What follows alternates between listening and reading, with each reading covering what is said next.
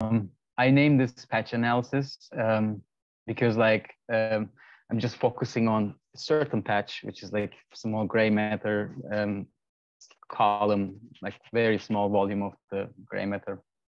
And I'm gonna talk about, I have, by the way, like 6-7 slides, so it's gonna be like 10 minutes, maybe 15.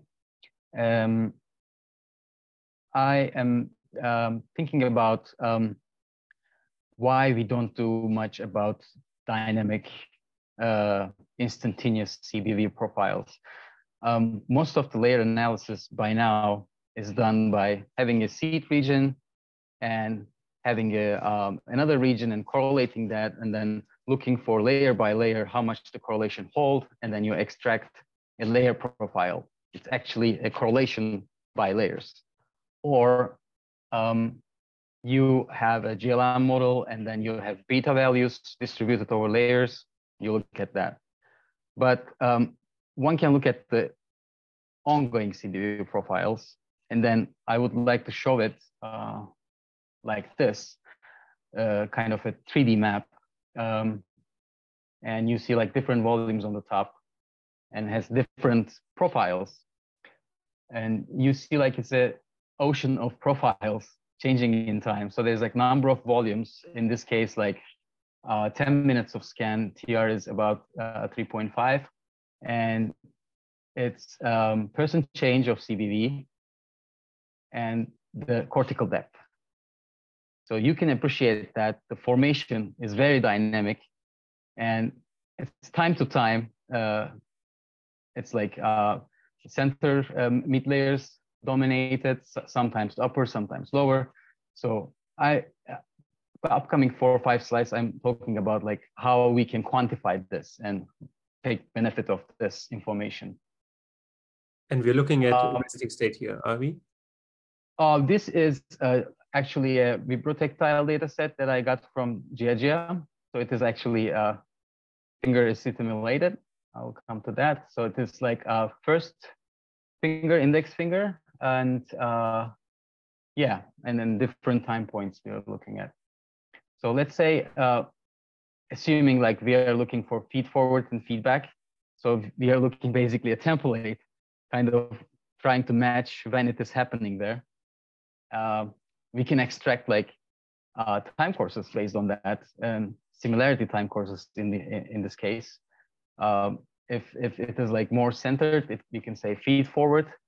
I don't know if it is if it makes sense because in this case there is no feed region, so it is only itself, the region itself. So it's maybe we can say mid-layer dominant instead of feed forward, but in this case, just don't pay attention much on the naming. And if there is like a separation in between like upper, lower, and like double hump kind of feedback time course, and you get 2 different features for a given patch. And you can use it as a regressor, and you can compare this with other regions, for example.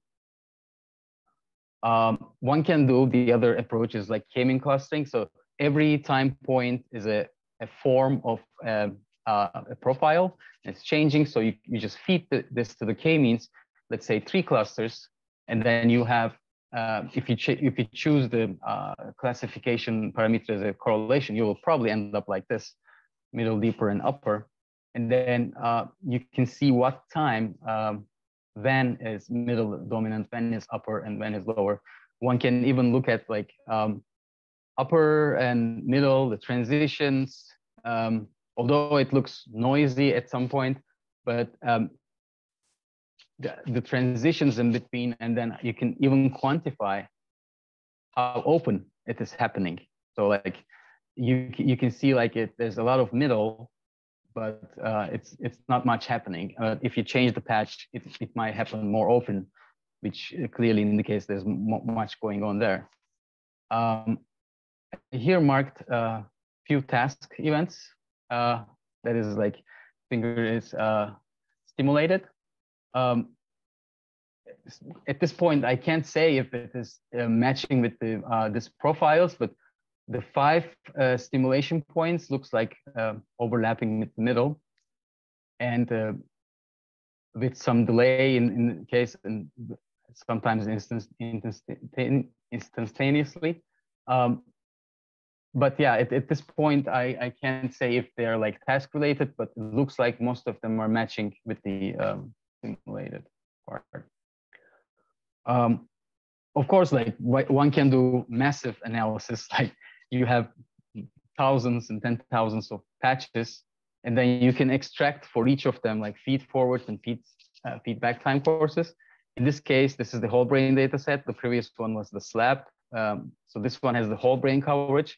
So you have massive time courses of feed forward and feedback. The first thing came to my mind, okay, if there's a global modulation. So what we can look at is just sum it up. If there's a common mode of these feed forward time courses, and we see certain stripes. Actually, few of you would know if you work on this data set, these are the rest time points, black screen. So clearly there's a global modulation that's going on there. And that is a little less on the feedback. The stripes are more clear on the feed forward. It might be because of the shape. It's kind of a gray matter, like more center oriented. It's more selective to gray matter. But yeah, I have one more. Yeah, one can also do k-means on this. And then you get like centroids, which are like identifying the main drivers of the feed forward regressors in the brain. So you have like, this is movie watching data, and then you have 10 centroids. And what I did was I just look at this individually, used as a regressor, and then see what happens in the brain. And I will switch to this one because I haven't prepared those.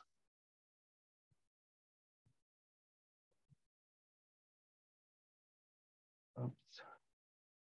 Hope it will work. Maybe that was not a good idea.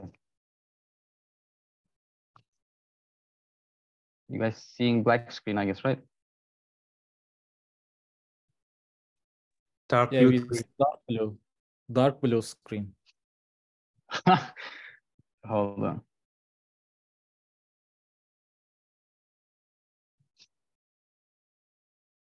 Yeah, okay. This two screen problem. Now I need to minimize it.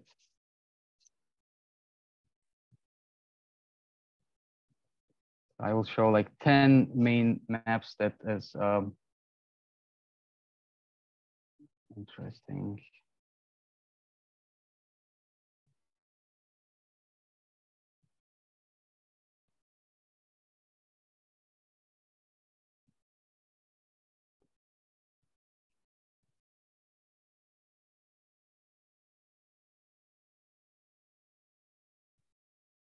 Okay, there we go.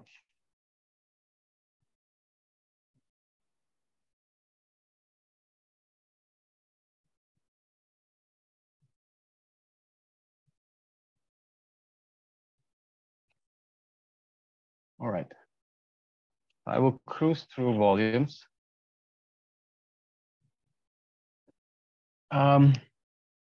So what I expect is to see some cortical activations too, and subcortical too. So this one, clearly like two spots, symmetrical, lower ventral stream, maybe fusiform even lower. Wait, now we are looking at the time courses that you got from the k-means as defined by driver for feed forward or feedback. Like you don't have layers defined outside the brain. Or could you remind me? No, the regressors I extracted feed forward, 10 of them, 10 main of them. And then I just move back to raw data. So I use them as a regressor and then correlate on the WASO data. Oh, cool. Okay, I understand. Yeah, thanks. Mm-hmm. So like no layers at all now. It's just the regressors back to data.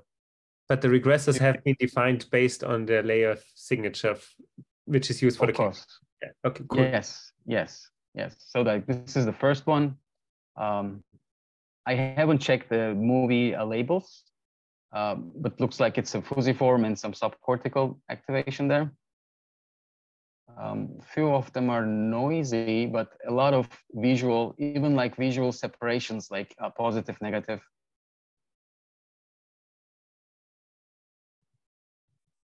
It was a very interesting one, kind of hippocampus, amygdala, and like superior, I don't know, dorsal stream maybe, visual.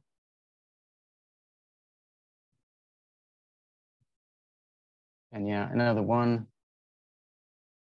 This one could be attention, maybe a supratemporal gyrus, and DLPFC, if it's not too superior, maybe a little superior for that, maybe. Here is DLPFC. But yeah, I'm at the stage of investigating this. Looks like almost all regressors that is driven by this method looks like a meaningful correlation when you go back to data. And there's like positives and negatives. I'm not sure if the, maybe I switch back to, this is not convenient.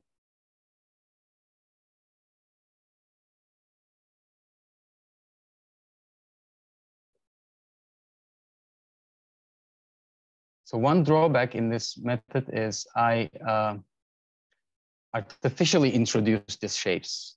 And based on these shapes, I created some regressors, some time courses. And based on that, I did some analysis.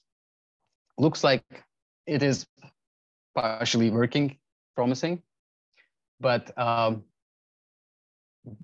what do you think? I mean, that will be my question. Like, this is, we cannot say this is feed-forward feedback, but you know, just the middle layer dominated signal regression maybe. But looks like most of them has a very meaningful correlation patterns. So they might be meaningful.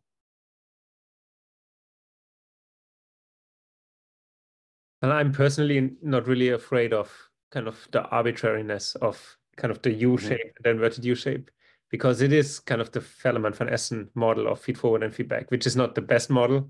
And it's like an oversimplification, but it's kind of the best model that we have for that spatial scale that we can tap into.